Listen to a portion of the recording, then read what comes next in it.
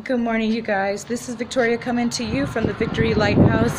And this morning, I would like to talk to you all about having your emergency preparedness kits available. We are all in this entire world experiencing natural disasters, and everyone is affected by these things.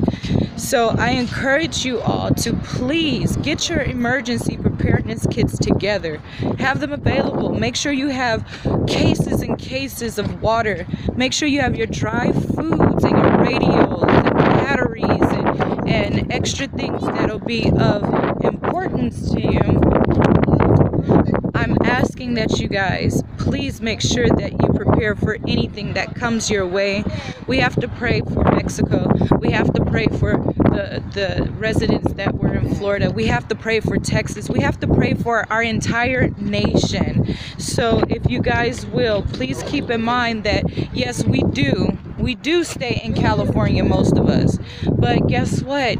We don't know when we're going to get our huge natural disaster where something is going to happen to us. So we have to prepare so that we can stay ready, so that we do not have to get ready, or so that we do not have to experience such losses that a lot of people have experienced from not being prepared.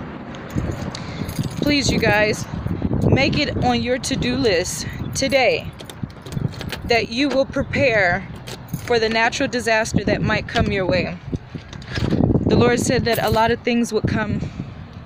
So I'm asking you guys just to go ahead and prepare for your family, prepare for your relatives, prepare for your friends, prepare for your neighbors. Bless somebody else, tell somebody else, so that you can be able to be prepared for what might be coming to you. Stay blessed.